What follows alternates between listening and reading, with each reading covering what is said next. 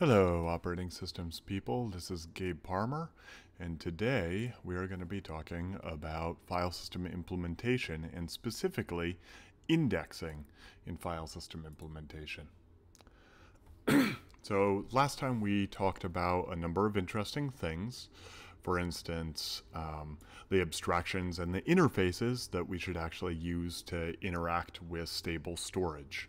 And that included things like read-write using file descriptors. It included things like open create using the path interface that we have to our hierarchical file systems. This is a decent API that has kind of stood the test of time for accessing our persistent storage. So the question is, how do we actually implement that? How do we make these abstractions efficiently interface with the hardware in some way? Remember, operating systems are about, yes, providing those abstractions, but then again, interfacing with the hardware and multiplexing it in a good way. So the big question here is, can we do that by interfacing with the hardware to best utilize its throughput, latency, and to minimize fragmentation, right? So I'm going to start by talking about disks. Disks are somewhat antiquated, but they're an interesting test case for a lot of what we're going to be talking about, and they still are very important. We will talk a lot about SSDs next lecture, but for now, disks. So on the right, you see kind of an artistic rendition of a disk that has a spindle that has 3 platters on it, and within each of those platters, there are concentric tracks. And each of those tracks, as you see on the left, is composed of a number of sectors.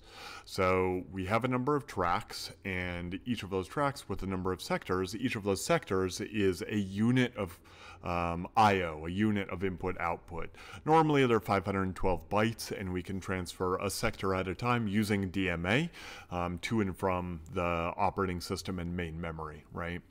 And how do we do this? Well, there's an arm that has a head on it, and that arm moves between different tracks to get to a sector. This entire enclosure is spinning at very high rotational speeds, 72,000 RPM or something like it, so that the sectors are passed under the arm's head very, very quickly. However, the arm must also seek across the entire disk, which is what you're seeing on the left here.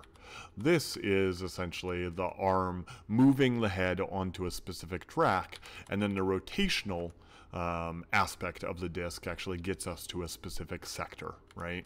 And this is real. This is a picture that you can see of an actual head on an actual disk. You'll notice there are multiple heads, one per platter, so there is actually some parallelism within the hardware where we can be reading multiple sectors at exactly the same time. This is moving parts, and moving parts wear out and are unreliable, but as of now, disks are much easier and cheaper to produce very, very large, right? So they can be in the hundreds of terabytes range, which solid-state disks cannot be. So when we think about magnetic media, we typically want to abstract the unit of I/O into something that the operating system can find useful, and this is usually about a page size. So we think of a block size, which is the unit of transfer to and from the disk, as being effectively a page size. This is convenient because it allows the buddy allocator and the operating system to track everything effectively as pages as the smallest unit. The disk provides an abstraction to the operating system whereby it effectively is a 1D array of these blocks. So on the right, you see the teal array. That's effectively the array of blocks that we think of as composing the disk. So if we want to access the 12th block on a disk, we're effectively accessing the sectors corresponding to that data. An interesting thing is a disk can usually process many I/O requests in parallel, which means that we want to send them many requests all at the same time, even before we get one of the replies. Now remember, disks can be very, very slow, so this allows the disk to be intelligent and try to handle multiple requests at the same time.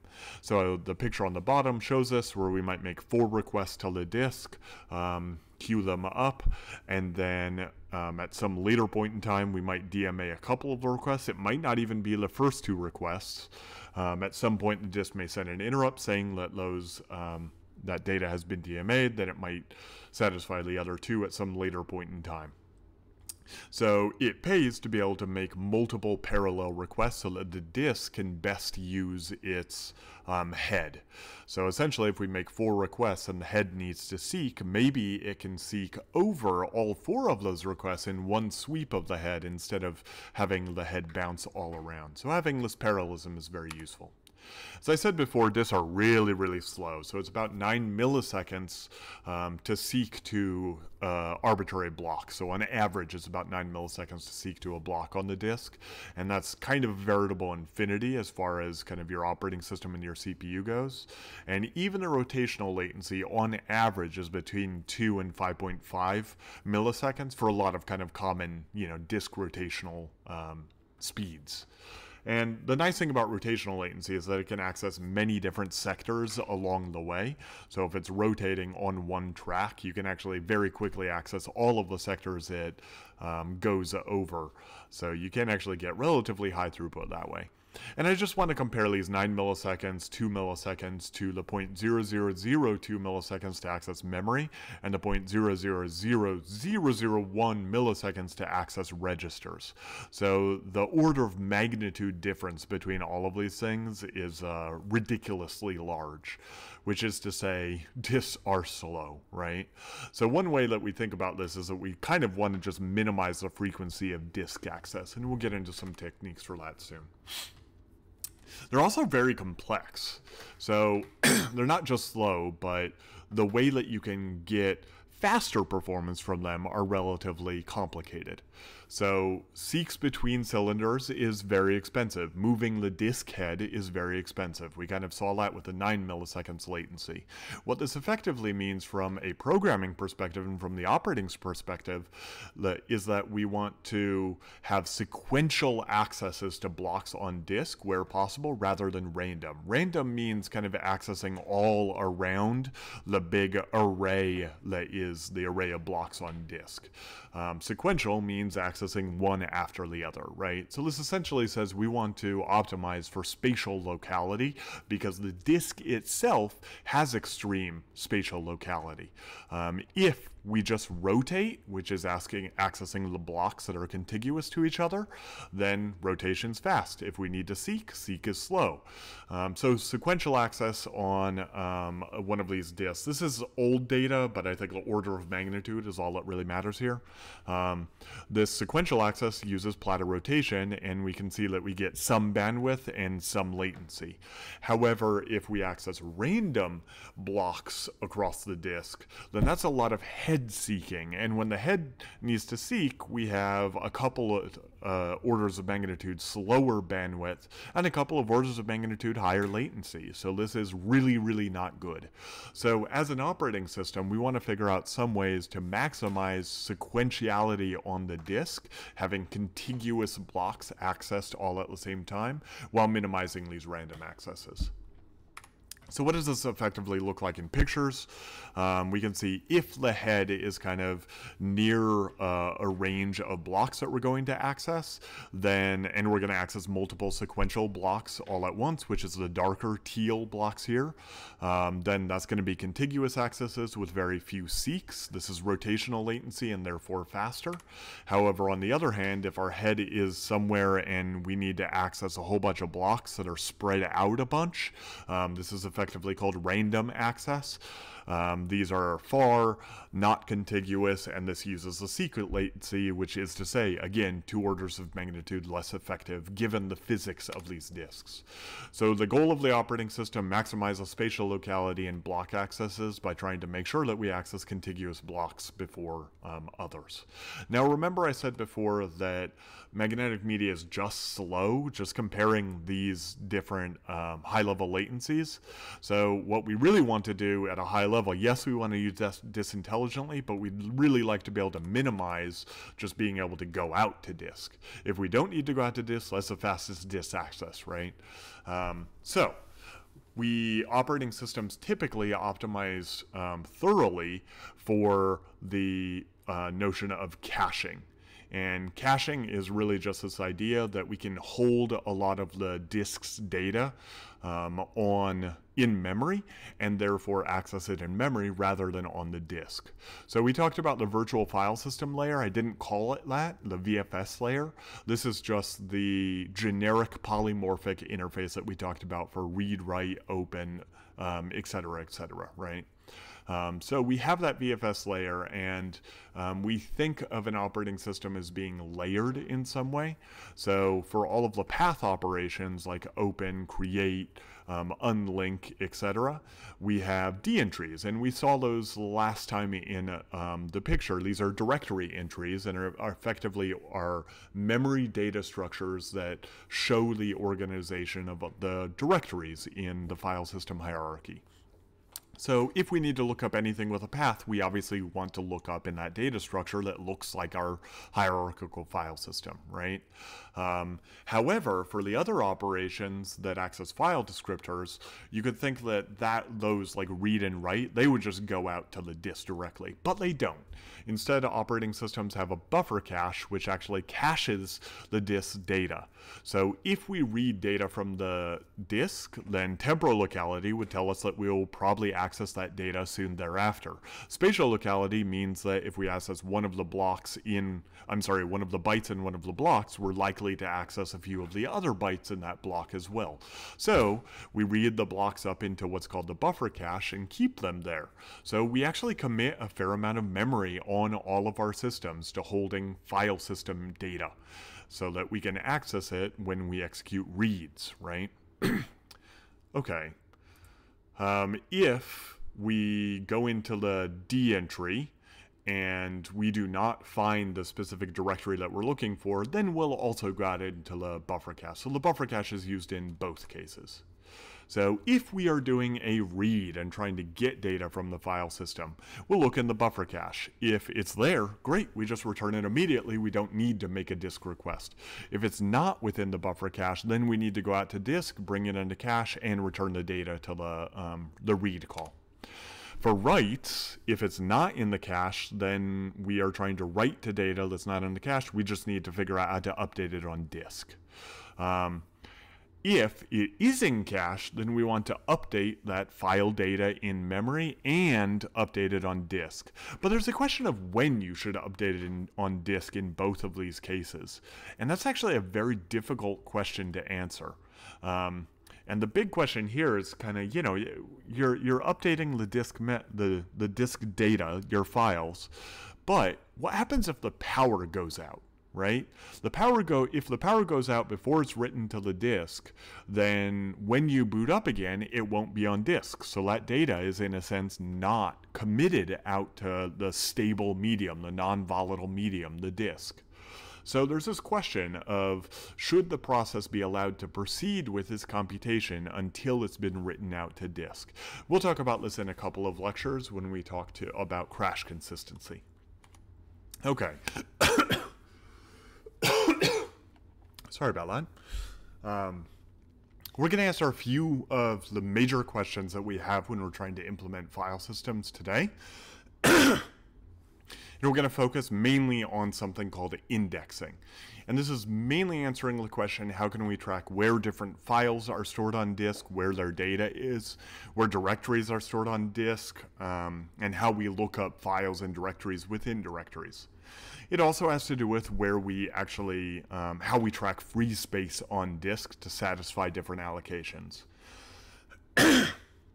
And of course, when we're creating these indexing structures, there's a question of essentially how we can do so while kind of optimizing for the physical characteristics of the disk, which is to say we want kind of the sequential access above all.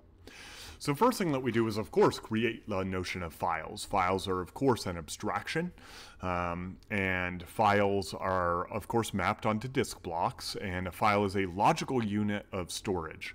So it's an array of bytes that goes from 0 up to some maximum file size. Every file system does have a maximum file size, a maximum directory size, etc. So we think of the disk as this big old array of bits that is 0 to some very big value. Well, files are also logically something that goes from an offset of 0 up from there, right? Now, of course, there are many different files on disk, so different files are laid out onto the disk in different locations. And this is kind of like how we thought about processes having virtual memory, right? So they all have their own virtual memory. They think they're contiguous. They think they have their memory from 0 up to whatever. But really what happens is that we map that onto physical memory in some way. So kind of the same thing. We think of each of these files as being logically contiguous, but the file system needs to map it onto the disk in some way, right? So it's similar to the virtual to physical translation that we do, but instead we're mapping from a file and file offset to a block and a block offset. The main data structure that we use for this, that is pretty uniform across most Unix variants, Linux has this the same as x86, is inodes, which stand for index nodes, or, I mean, there are people who say it stands for other things. It's most useful, I think, to think of it as an index node. And there are inodes for files and directories. There tends to be a single inode structure in the system, and it's either a file or directory, which you can tell usually by a type within the inode. You can see this in the x86 source.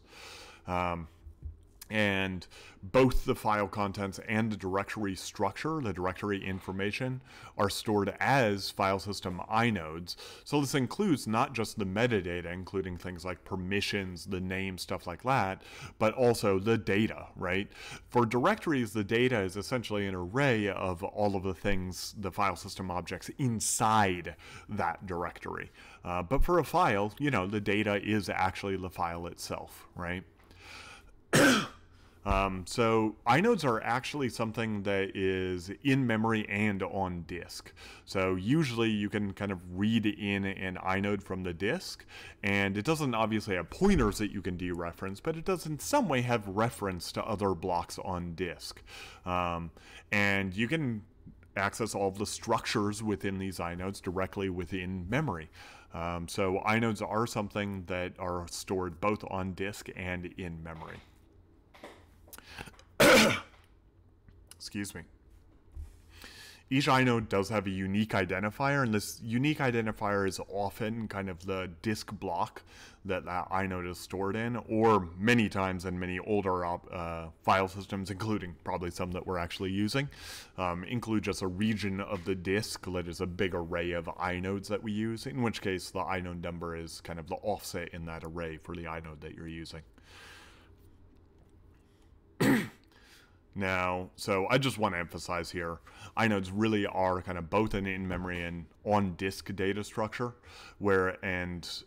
because they can exist both on disk and in memory, the pointers within them are kind of a logical pointer to another inode. That might be another inode number, and then the file system needs to know how to access an inode at that number, or it could be kind of a block on disk. But regardless what it is, inodes are essentially kind of this unifying data structure that spans between disk and memory.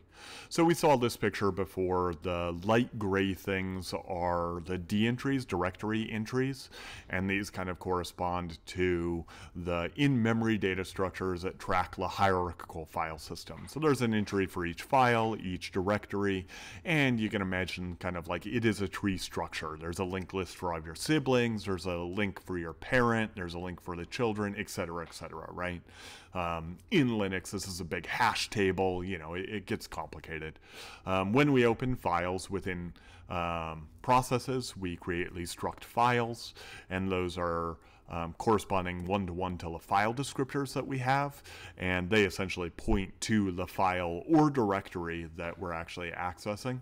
But now we see on the bottom right, we have inodes, and each of these file system objects, the directories and files, have an inode associated with them. So to actually get these light gray nodes into the system, we will have had to DMA them in, each of their inodes in, to memory. So now we have an inode associated with each of them and these directory entries. We have a directory entry in addition to an inode because the inode can't have just raw pointers inside of it to track things like a tree structure that we manipulate as a memory data structure. So we have the D entries to essentially be able to track all of that, and a D entry usually has a reference to the inode that it corresponds to. So often when we're walking through a directory hierarchy, we need to find the inode for, let's say we're at root. We need to find the inode for home, bin, and root, DMA them in. Once they're DMA'd in, we create the D entries for each of them, and then we can kind of walk through the file system hierarchy from there. So you can imagine that this is getting expensive because we need to we need to ask the disk for all of these inodes, wait for them to come in, etc., etc. Maybe we find them in the buffer cache, but if we don't, then we're operating at disk speed. So again, this motivates the fact that we have struct file that bypasses needing to do this path checking every single time we walk through the file system. Instead, we just have this reference to a file. Okay, now we have two different types of inodes. Really, again, there's only one struct inode in most systems, but it kind of has two different types, so we'll go over both of them. One of them is holds directories. Now, directories are effectively trying to track where all of the inodes of the children of that directory are, which is to say, when you do an ls and you see a whole bunch of files in directory, those are effectively kind of the children within the file system tree, right? So a directory inode simply wants to figure out how to track those. So it needs an index, and we're going to be talking a lot about indexing, and that index essentially is a function from the directory inode that we're actually trying to look up information in, and the nth entry, the nth file system within that directory. If, let's say, we're iterating through that directory, we look at the nth thing in that directory, file or directory, and it will return the name of that file, the inode, stuff like that. So this is what we want. We want an index that can provide us that mapping to find each of the things within the directory.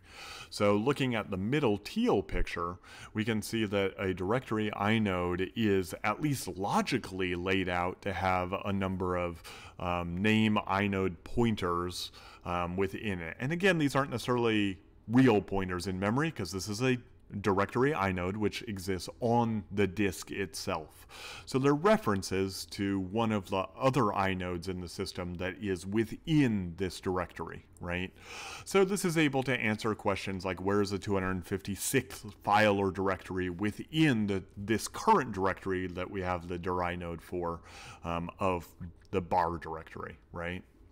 Now, what's really interesting, of course, is that this directory inode, it typically has, except for root may be different, but it typically has some kind of pre-canned entries in that. So, of course, it has dot, which refers to itself, and you can see that that's a logical pointer to its own inode. And then for dot dot, that's kind of a logical pointer to its parent inode. And then we might have foo and bar, which might be files or directories within this, and we have references to those. So when we're walking through a directory, all that we're doing is trying to find these other inodes to get more information about them. And each of these inodes we might need to go out to disk for. A file system tracks essentially how to do this, how to track all of these entries of the inode, and how to go out to disk for that inode, right?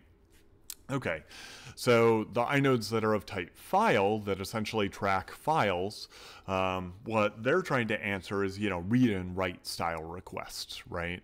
So the indices for file inodes are essentially trying to map a file inode that we probably have in memory and an offset within the file to the block that offset is on so that we can read it in and then, return the corresponding offset within that block.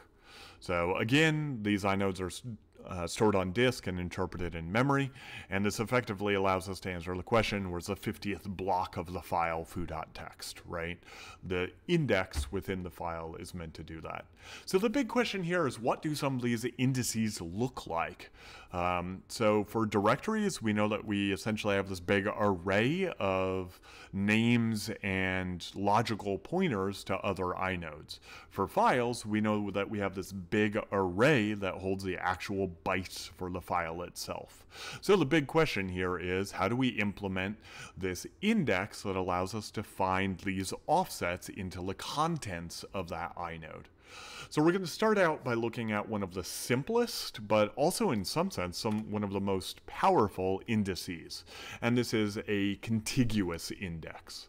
So in this case, a inode simply contains a logical reference to the starting block of the contents for this inode and the size in terms of the number of blocks that contain data for this specific inode, be it a file or a directory. And what you see in the diagram on the bottom is that on the far left, we have a directory inode that holds all of the information about a directory. In this case, it might be root, and you can see that it has dot, which is a reference to itself. It has a reference to foo. All of the dotted arrows here are references to the other inodes, whereas the non-dotted arrows are to data on disk. The teal nodes on disk are indices, and the gray nodes are the actual data itself. So we can see that the foo file in this case, that is within our root directory is at the certain inode at a certain offset onto the disk, and we can see that its inode contains size information. So we can see that it points to the start of the data for that inode, and in this case we might have chosen a allocation style where we allocate the inode along with the data, which is why you see the inode being contiguous to the data. So in this case, we know that the data for that file is the 4 blocks following the inode. You can see that there are 2 different files, bar and baz, within the file system, and they have different sizes, right? So this is contiguous allocation. It's basically allocating each of the files quite literally as an array, right? And you might kind of have deja vu when you think back to how we were allocating memory before, right? You might think, oh, I want to minimize external fragmentation, so I want to make sure that there are kind of large chunks of blocks in between allocations, not small chunks of blocks. For instance, at the very end of the disk, it might be hard to use that last empty block for anything useful, right? But I want to point out here that this is a much more difficult situation than for memory. This is more difficult because each of these files might grow over time. If we continue to write to a file, it continues to grow. And if, let's say, the file foo were to grow quite large to the point where it wants to expand out to include where bar is, right? Because bar is that second inode after where foo is laid out. So let's say foo tries to expand another 6 blocks. Well, the 6 blocks would put it directly on to the bar index, so we can't do that. So in that case, we would need to actually relocate the entire file because it must be contiguous somewhere else on disk. This is extremely expensive and extremely complicated, right? Okay, but let's ask a number of questions about contiguous allocation.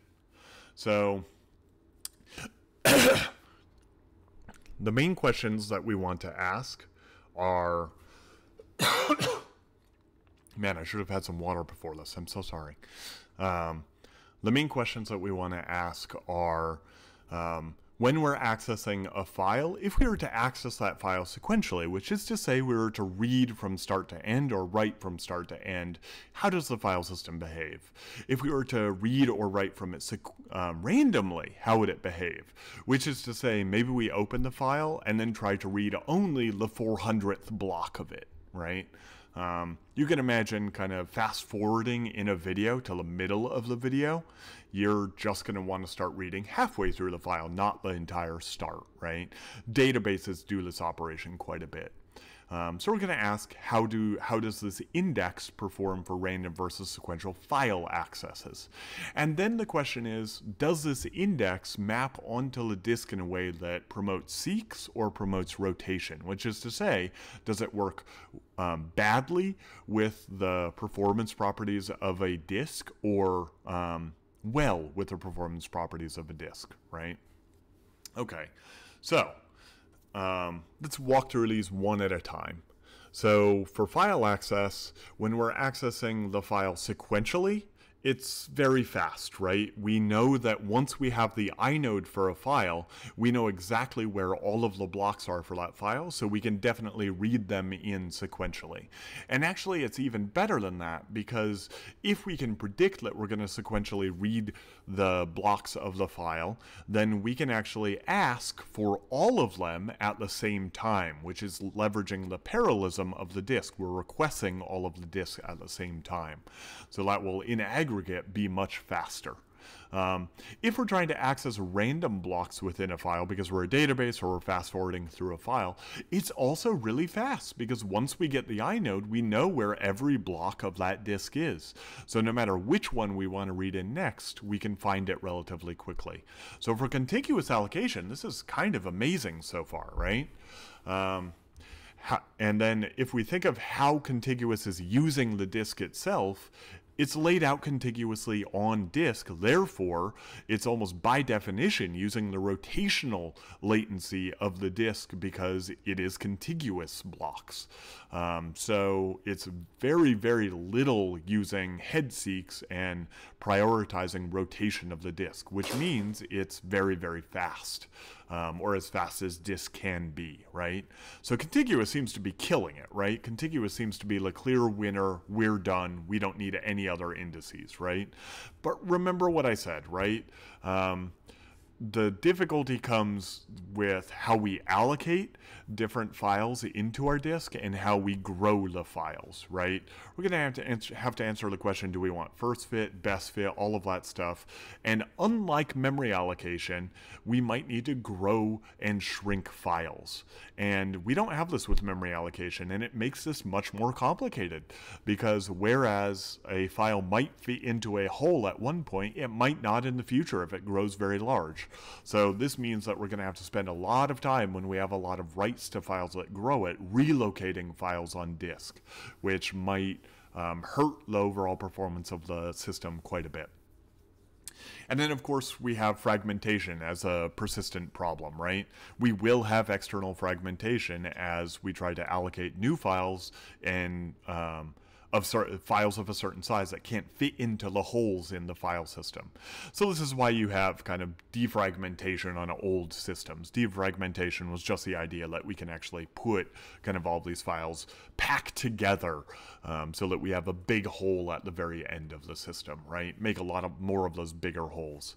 But this generally doesn't work. Just the need for fragmentation, the need and the complexity with growing files means you almost never see contiguous allocation of files. However, it does have all these previous benefits, so we will revisit that next class. The second index that we're going to go over is kind of linked lists, right? So here our files or directories, our inodes are effectively, the data for our inodes are represented as linked list of blocks. So now each block holds kind of some sort of a pointer, a logical pointer to the next block, often kind of an offset which block it is on the disk. And then it holds data. So each of the blocks hold both some metadata where the next block is and the data for the file itself. So here you again see our root directory that points to foo. Now foo uses a linked index instead of a contiguous one. We can see that it still says that it's of a certain size of blocks, but it expects that we're going to point to the first block in the file. Then within that block, once we read it in, we'll be able to access the next block, then the next one, then the next one. And you can see it kind of jumps around on disk all over the place. And that's simply because you know, we just allocate the blocks one at a time. They could kind of be wherever we want them on disk.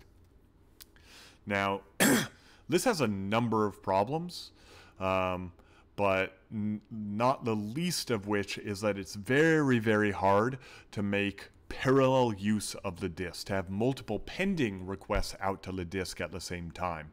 You'll notice that if we want to read all the way through the file, to find the second block, we need to wait for the first block to come in.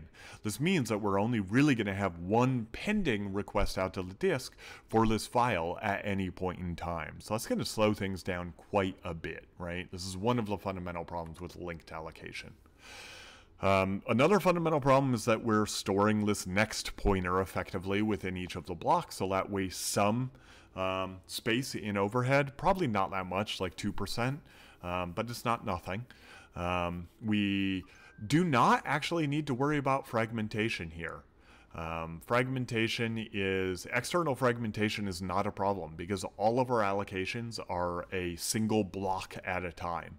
So it's kind of, you're only going to fail an allocation when there's no blocks left on disk. You're never going to fail an allocation because there isn't a contiguous set of blocks large enough for your request, right? So this is great for external fragmentation. But not that great for random and sequential access. So sequential is not great because we have to make these requests block by block. We cannot leverage the parallelism of the disk and have multiple pending requests to read all of the blocks for a file at once. We need to wait to get the first request back before we can make the next. And then random, it's bad for exactly the same reason. If we want to access the 6th block within the disk, we need to read through the first 5 before we can get to the 6th. So this is really not great for those reasons. For seeks versus rotation, that's actually it's a little complicated, and it kind of has to do it's intertwined with how you actually are trying to allocate the blocks within the disk. You could allocate all of the blocks to be contiguous for the specific file. You still aren't going to necessarily make that much use of the fact that they're sequential because you aren't going to be able to make multiple pending requests at the same time. And because other files might be requested at the same time, this gets a little muddy. So it's a little sketchy whether we can actually use the rotation well of the disk, but generally this is certainly not going to do it as well as the contiguous allocation. And certainly if, as in this example, we allocate the blocks for the file all over the disk, then in no way are we promoting rotation. We have many seeks. So for block allocation, it's very simple. If we want to grow a file, it's very simple. We just allocate a block anywhere and we link it into the last block, right? Okay, the third index structure, we're starting to get more and more realistic here. To be clear, all of these indices have existed before, but we're getting closer to things that actually exist within real systems. And this one is a radix trie, and a radix trie is essentially a page table. This first example for index 3 is kind of a single level page table. So what we, I just went to the last slide. Cool. Okay. So here our inode for the file for foo is actually containing an array, and that array points to all of the blocks of the file. So you can see why this looks like a single level page table. When we want to access anything within the file, we need to read in the index node, the inode, which effectively holds this array of all of the data, the array of all of the blocks. And then when we want to access a block within the file, we just figure out which block within the file it is, look up the corresponding index within that array, and retrieve the block data, right? So I think this is relatively straightforward. This is kind of a single level page table per file, per directory. Now, there are a massive number of questions that come from this though, right? And a massive number of problems. So the first question is, what is the maximum file size of a system? And we start to see why I said before that there is a maximum file size supported by most file systems. And that's because the index node, the array within it, is going to have a maximum length. And based on that maximum length, you're only going to be able to access so many blocks within a file, therefore defining the maximum file size. You can kind of link these together, so combine these kind of one-level radix tries with kind of the linked allocation by having these different indexes, these different single-level page tables linked together one after the other to basically make the files increase in size by linking the indices. But nobody really does this. It's kind of just not worth the trouble because you kind of end up getting a lot of the worst aspects of links.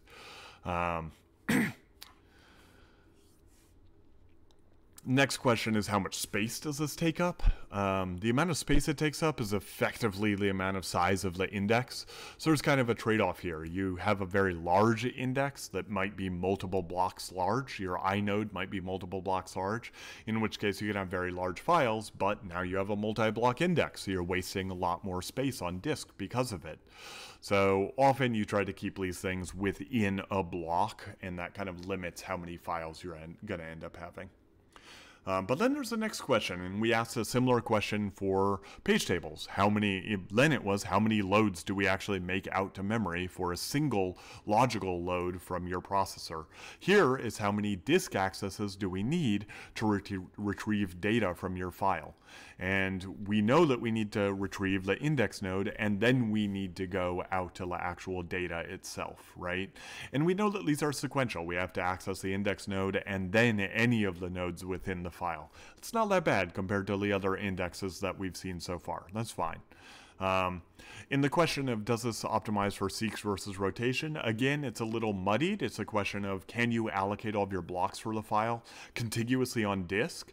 And if so, then this is actually really, really good for optimizing for the rotational latencies rather than head seeks, right? So it works with disks relatively well. Because you can access all of those blocks after you have your inode. You know where every one of them is when you have your inode, and if they're all sequential, you can access all of them if you want. You can even access randomly within the file as effectively as the contiguous allocation, because you can just look up the index within your you can look up the offset in your index to find which block you're looking for, right? And you can also kind of have very good fragmentation properties, very good external fragmentation, because you can essentially do block by block allocation. However, if you aren't able to allocate a lot of the blocks for this file together, then you're starting to use more seeks than rotation, so there's certainly a trade-off here. Of course, when we ran into kind of the problems of, well, your index would be very large in page tables, or in this case, your file size would be very small, we kind of said, well, what can you do? Let's add multiple levels to our index structures. So we can have a multi-level radix trie, which is kind of the analog of a n-level page table. So on the right picture here, you see that we have a 2-level page table where our index points to another index, which points to the actual data node.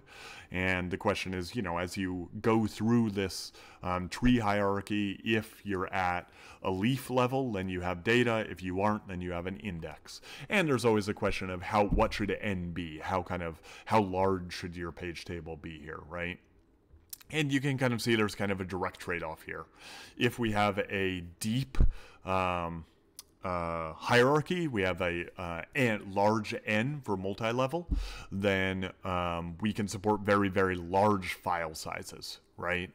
And we get a lot of the benefits of a single level index. Random access is relatively fast, but we might need to go through multiple levels within the index structure. Sequential is very fast, you know, almost as fast as normal single level indexes. But we do have the additional complexity that we have to read in our inode, then we need to read in the second level of the index structure, then maybe the third, and then we can get to the actual data itself. And notice, as with kind of linked allocation, we cannot access all of the levels within that index structure all at once. We have to wait to retrieve one before we can request the next. So this does not not create multiple pending requests at the same time out to disk. So it's not using the parallelism of disk that well. However, once you do read in the index structure, everything becomes relatively quick and efficient. Okay, now the last structure that we're going to talk about is an exceedingly common one that's been used since kind of the beginning of disk-based file systems and is still used in ext 2 and 3, which is probably still used on some systems, some smaller systems. And the idea here is that the n-level page table structure, the n-level index structure, had the problem that we had to read through all of these levels, and that caused a large latency for us to be able to get the data initially. We'd have to read in that first level before we get to the second level before we get to the data. I really just want to read in my inode and then be able to get to the data immediately, right? So our index structure, our inode, will hold n direct references to data blocks. So a relatively small, n is probably small, direct references to data blocks. So we can directly go out to the data blocks as if we had a single level index structure. But then to support larger files, we'll have m indirect references, which is essentially kind of two-level indexing structures. So each of these references points to a second level index structure that points to the actual blocks themselves. And then we can have X double indirect, where we essentially have another level in kind of the index structure, and then Y triple indirect, where we have another level. So each of these is adding more overhead. We have to go through multiple kind of levels within that index structure, but they're increasing the file size, and most files tend to be very small. So we're using that n direct references most of the time, so we don't have all of those overheads of the X and Y double or indirections through multiple levels. And it's only when we get to much larger files that we have to have those overheads. So which is to say, we have a large file, we're going to have a lot of disk overheads anyway, so having disk overheads when we're already spending a lot to go out to disk is more acceptable. The other thing is that most files are read sequentially from the first block onward. So what this combined index structure allows us to do is very quickly go out to those n structures while we're kind of pre-reading in the m indirect structures. So by the time we've read n blocks from memory, we might already have that second indirection structure in memory so that we can just directly go out and access it. So this utilizes the parallelism of the disk very, very well to hide the overheads of the different levels of indirection. So if we look at what this looks like, we see that the inode structure now has n references to direct blocks and direct data itself. And then we have m references that are to different index structures. Each of those index structures has a number of references out to data itself, right? And you can see that in this case, we don't need to go to the double indirect or the triple indirection nodes within the inode structure because the file is just not that large, right? So the combined indexing scheme is really kind of the best of many of the worlds. It allows us to, by customizing this, N, M, X, Y, etc., and then how big each of the indices is that we kind of point to within each of those M, X, and Y structures, it allows us to kind of customize a little bit kind of how quickly we want to be able to access all of these things. The larger the value of n, the faster our sequential accesses to files will be, and the more we can hide needing to get the indirection nodes, the different levels of the index structure. So this has many of the same properties for sequential accesses to the file as a lot of our indexing structures. If we are sequentially indexing the file, then it's roughly the same as having a single level index, because by the time we're trying to read in the multiple level index structures, we probably will have already read in the multi-level index structures. I didn't state that well. Let me restate it. If we're sequentially reading through the file, we're reading through n different blocks, and by the time we've read in those n blocks, we will have probably also read in the second level index structure, which means we can just continue reading data blocks. So this hides the multi-level overheads of the multi-level index structures, while still having exceedingly large file sizes. So this is really good in that respect. If we're accessing random offsets into the file, then it starts to have a lot of the latency structures of having a multi-level index structure, right? We can't hide getting the multi-level index structures from disk while we're getting the blocks from the N direct references. So it suffers a little bit there. Databases are maybe a little less happy, but again, if they're already accessing so much data, maybe that's okay. The space overhead is actually not that bad as well. We optimize for small files, which means we do not need multi-level index structures if we only have N or fewer data blocks that we need to access, which is really beneficial. So this is a really common one, and this is what we're going to talk about most of the rest of the class as the index structure that's often used. We will talk about one additional index structure later on, but this is pretty much it for now. The next question that we need to answer is essentially how we track free space in the system. And this is not the same as memory. It is similar to memory in that we need to, when we create a file, when we, for instance, touch or echo to a file or something, we need to create it, allocate the inode, all of that stuff. But it's mainly on growing the file that we need to allocate blocks, right? Or adding more files and directories into a directory when we need to grow it. So it's slightly different than the malloc problem. So the question here is really, how do we find free blocks to allocate when we need them? For contiguous, this is really complicated, but for the rest, maybe not as much. So I think the naive way to do this, let's start with the dumb thing first, is just let's do what we did for memory and just use a linked list, right? So this is a free list. I'm not going to go into the details. We kind of already talked about this. So how much space does this use on disk? None, because the linked structure is inlined into the free blocks on disk, which are not used for anything anyway. Therefore, practically it uses no space on disk. That is the only good thing to say about this structure, right? Oops. Of course I had to do that. Sorry. I don't know why my fingers are a little trigger happy today. We've been through a lot. You've learned a lot. We're almost done. Okay. So if we want to allocate a block, we find it on the free list. We rewrite the head of the free list, which is actually writing out something to disk, which is pretty slow, but we can do it, right? If we would need to find n blocks, we need to walk through n of these accesses to be able to kind of find n of these free blocks and then update kind of the head node on disk, which again is relatively slow. The big problem comes if we want to find n sorted, or not sorted, sorry, n contiguous blocks, right? That is really hard in the scheme. We kind of need to sort this free list to be able to do that, which is often kind of complicated in and of itself.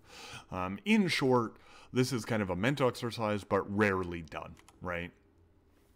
What is often done is to use a bitmap at some place within the disk or multiple bitmaps spread around disk to be able to kind of spread out the writes. And these bitmaps include a 1 or a 0 that corresponds to each of the blocks on disk. And here it's 1 if it's allocated, 0 if it's not, right? So this actually does take up space now. We have a bit per block on disk, but that's like 0.001% of the disk is taken up by the bitmap, so we tend to not care. If we want to access n blocks, we want to allocate n blocks, then we might need to read in all of the bitmap or enough of the bitmap from disk to find that many blocks. And if we want, the really cool thing about a bitmap and why it's really so commonly used is because if we want to allocate n contiguous blocks or try to optimize for finding contiguous blocks on disk, then we can do that because that just boils down to finding contiguous bits in the bitmap, right? And this is exactly what bitmaps are relatively easy and fast for doing. So this is really important because if you think back to a lot of the indexing structures that we talked about, I kind of said that, you know, they can kind of point to blocks wherever they are on disk. If you allocate those blocks to be contiguous, then the index structure will be relatively fast. So it really comes down to using a free and allocation structure like the bitmap that allows us to optimize for these contiguous allocations. Okay, last thing that I want to talk about, sorry for the length of this, is I just want to get some perspective here. So let's say that we have this file system structure, sorry for it being kind of ugly and compressed, and we want to open the bar.txt file in the root directory in root, right? So we can see here a file system hierarchy, and we can see that that slash directory is actually a D entry and actually has an inode, okay? So the question is, how many disk accesses does it take to find the data at some offset in bar.txt? Okay, so think about this for a little bit. This is a little bit of an evil question. It's worse than you'd think. So that's why Penny is in her Halloween variant. Think about it for a second, come back. Okay, so the general idea here is that first we need to find the inode for the slash directory. Then within that inode, we need to find the root directory within it.